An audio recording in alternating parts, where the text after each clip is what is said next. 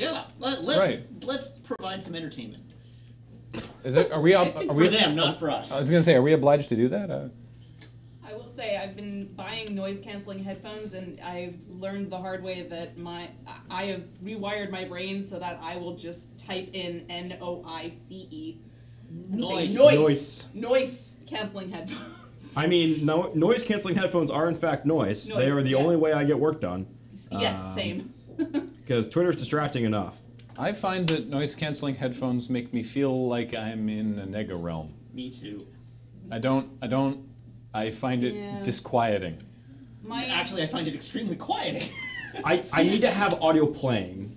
It's not just like noise canceling for noise canceling sakes. I need to have something playing. Otherwise, I agree with Graham that I feel in a place. But as soon as I have some kind of audio, whether it's a stream, music, I'll be back in a moment. I've sent a picture of a cat to engineering. This was a challenge just to enjoy this picture of a cat whose name is also Mia.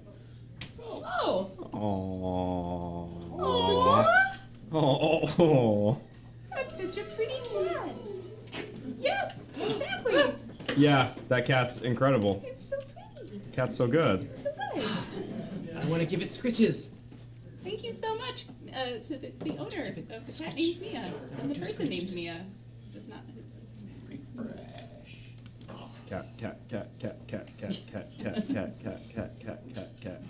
I do enjoy being in the phantom zone of silence, but I have audio processing issues, so.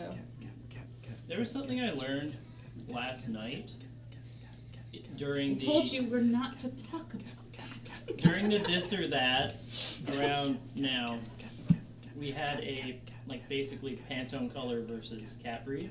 Oh, that was really good. Apparently, there is more than just one kind of hairless cat. I didn't know that. Yep. Devon Rex, Sphinx, Bambino. We had Bambino was in fact one of the answers to They're so cute. Yeah. They're like if you took a Sphinx and made its legs real nubby and short. I'm so serious. They are Munchkin cats with no hair. Very good. I mean, they're amazing videos. Welcome to Desert Bus, where it's just cat videos. I've just been saying cat quietly. I am aware. For the last several minutes.